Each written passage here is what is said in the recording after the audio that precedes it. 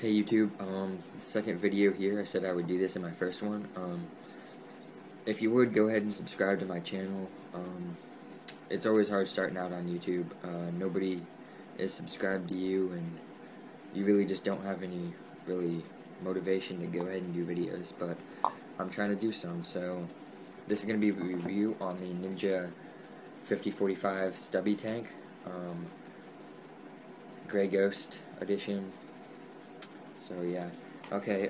First thing, this is a 6845, or excuse me, 5045 stubby. So it's a ton smaller than a normal size 68 tank.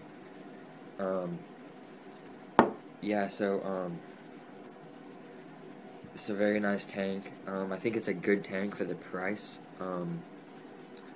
It's very light carbon fiber. This is the Gray Ghost, I said. It's just a nice tank. It's got a 5-year what's it called? Hydro test. 5-year hydro. It comes with a thread saver, just a plastic one, like the one that come on CO2 things. Not that nice of one, but it works. And a fill nipple cover, which actually kind of stays on decently.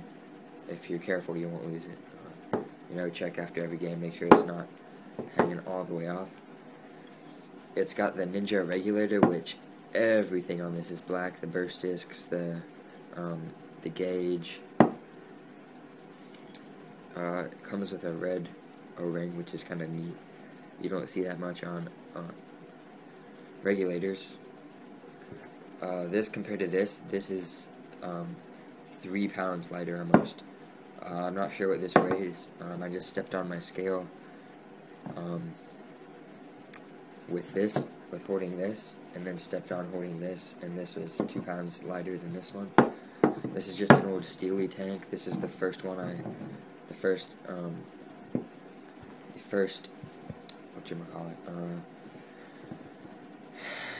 HPA tank I started out with. Not a very nice one at all, but it'll get the job done.